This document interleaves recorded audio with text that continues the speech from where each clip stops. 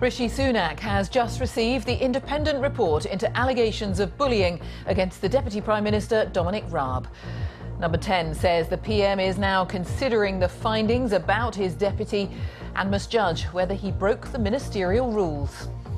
Dominic Raab has always denied bullying, but a leading lawyer was looking into 8 formal complaints.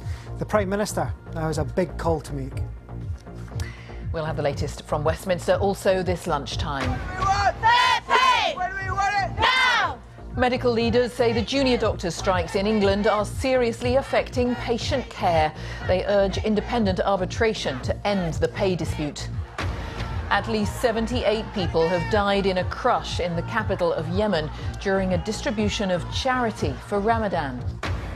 Thousands of disabled children and young people are at risk of losing their savings, with millions of pounds stuck in child trust funds.